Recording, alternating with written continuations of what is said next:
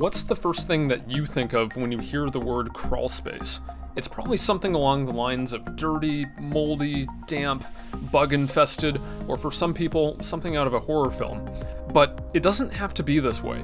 In this video, we're going to talk about how to build a better crawl space that's clean, durable, energy efficient, and won't result in any future moisture issues. And the best part is that it doesn't actually cost that much more to do the right way.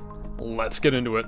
The biggest problem when it comes to crawl spaces is that we rarely delineate between the indoor and outdoor environment, and it's very much treated like this odd hybrid space where anything sort of goes.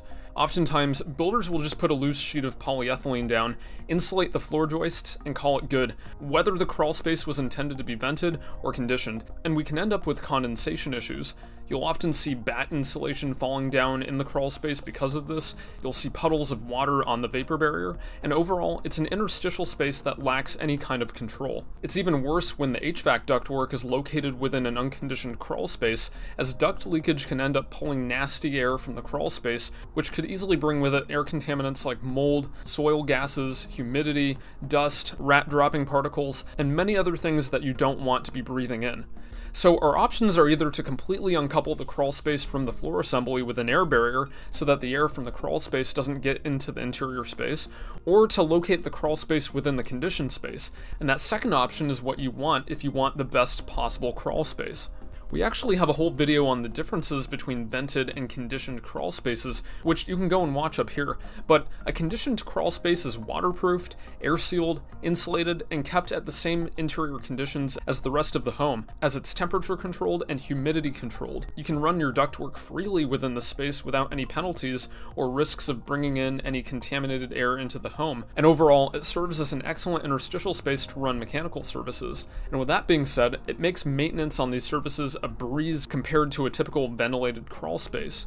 Don't think of a conditioned crawl space as a typical crawl space, but more as a short, unfinished basement. But how do we make it the best that it can be?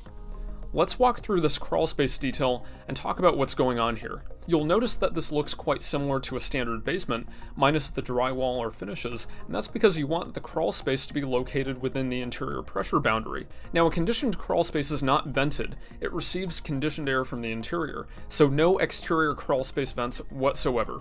The exterior walls of the crawl space are waterproofed and drained with a drainage mat down to a perimeter drainage tile that's set in a bed of crushed stone and wrapped in filter fabric, very similar to how we would address a basement. The drainage mat is important here because we want to alleviate hydrostatic pressure against those foundation walls. If we did have a buildup of water, let's say during a torrential downpour, the water would leak behind the drainage mat, but would not be held in tension against the waterproofing. The waterproofing is the last line of defense here, and because we're conditioning the crawl space, we want to prevent any bulk water intrusion. Then we backfill with a free-draining backfill material and cap the top with a semi-impervious surface to direct water away from the foundation and to prevent it from becoming subsurface water.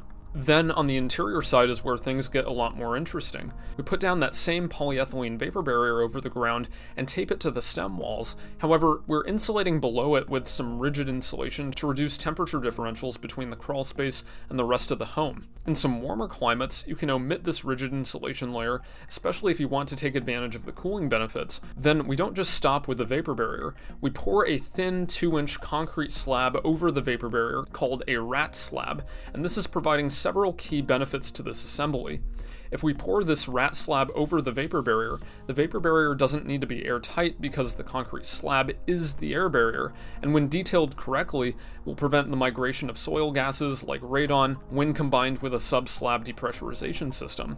If we didn't have this rat slab, that vapor barrier would need to be perfectly airtight and taped at all the joints and seams and penetrations. While this may not seem like a big deal, any workers in the crawl space conducting maintenance or trades in the crawl space during construction have a high likelihood of puncturing that vapor barrier, and if that vapor barrier is intended to be airtight, you've now violated the air barrier.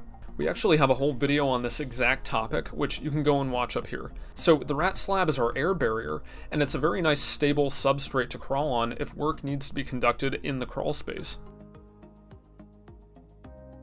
Then we have our insulation for the stem walls, and you could choose either to insulate this from the interior or from the exterior, but we opt for insulating from the interior side if we're using rigid foam products, as this provides better protection and durability since bugs like to burrow into rigid foam. Now, the rigid foam board that we're using to insulate the stem walls is providing our condensation control in this assembly.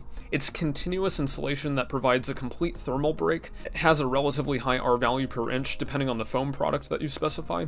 It's a vapor retarder, and when the joints are taped, it provides the benefits of an air barrier, and that's really the key to condensation control, as we don't want warm, moisture-laden air condensing on the cold concrete. That insulation layer transitions up between the floor joists and the rim joist, and is air sealed using a spray-applied membrane. You could air seal each piece of rigid foam using a joint filler compound or expanding foam sealant, but this tends to be a lot more labor-intensive. A lot of the time, closed-cell spray foam is used to air seal this transition, with varying degrees of success. The point is that we want that connection to be airtight. Some other things to note, we have some mineral wool at that rim joist connection as well, which is serving as our fire blocking. And we're also making sure that that connection between the sheathing, the mud sill, and the concrete stem wall is airtight and watertight by applying a continuous fluid applied flashing at that seam to bridge that transition. We also have a capillary break between the mud sill and the stem wall to prevent capillary wicking. Now, there's a lot of other ways to have a successful conditioned crawl space. You could also do this with ICFs, there's ways to do this with rock wool and wood fiber insulation, but this is our preferred approach for long-term durability and performance. If you found this video helpful, make sure to leave a like and subscribe for more weekly building science videos, and head over to our website at asiri-designs.com where we have over 150 free building science articles that cover a wide range of topics. Links will be in the description below. For now, good luck with your projects. Cheers.